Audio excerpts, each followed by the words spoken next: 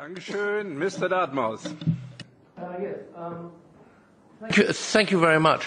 First of all, I'd like to make the point, the context of all this is that Bangladesh is not a country that's naturally rich in natural resources, and I think perhaps the Ambassador would agree with me. And in that context, the Bangladesh textile industry has been rather a success story. And just to pluck out two statistics out of the briefing note, it points out that it directly employs 4 million people. That's 4 million people, of whom 55% are, they use the phrase women. I'm not sure one is allowed to say women anymore, but I'm quoting from something, I'm not saying it. So it's been a major success story. Now, you have to be, we had two representatives of the union speaking who were given a great deal of time to speak.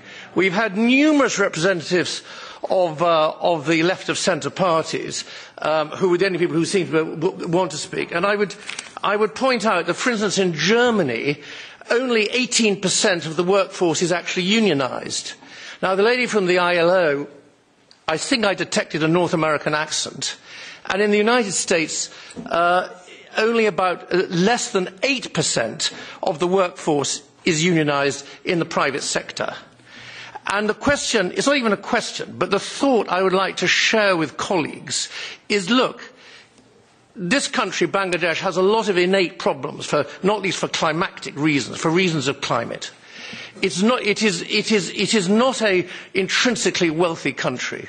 This industry has been a great success story for the last 25 years. It's empowered numerous people, most of all, and 55% of the direct employees are actually women. So I would ask colleagues to be very careful in seeking to impose the paraphernalia of regulations and so on that might hurt the people working in the industry.